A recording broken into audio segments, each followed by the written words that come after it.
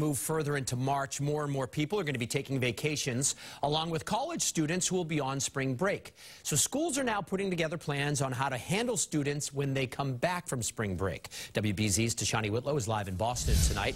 And Tashanea, students at Emerson College have just finished their spring break.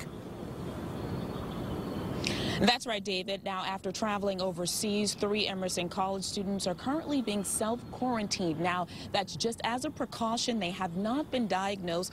2 of those students are out of state, and 1 is being monitored here in Boston. We have a protocol for someone who would first go into quarantine and then later isolation if they were tested positive. Area colleges trying to stay ahead of the coronavirus, issuing strict guidelines for students returning from spring break who may have traveled overseas. We got an email telling us that they were coming back last week, so effectively their trip to Europe got canceled. Out of an abundance of caution, Emerson canceling its abroad program. Northeastern University required its students to register their travel plans on the school's portal and self-report any symptoms.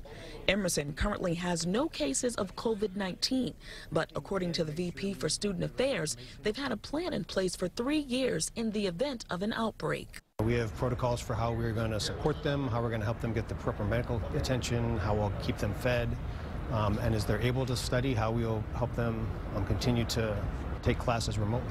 As the number of cases increase throughout the state, Emerson installing additional hand sanitizing stations and reminding students to practice good hygiene. I just feel like I should wash my hands.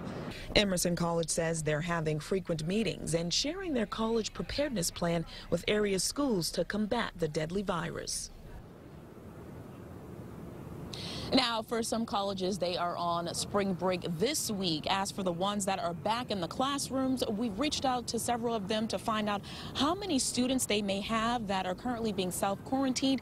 We haven't heard back from them, and as soon as we do, we will bring you that information on air and online at cbsboston.com. For now, live in Boston, Tashanea Whitlow, WBZ News.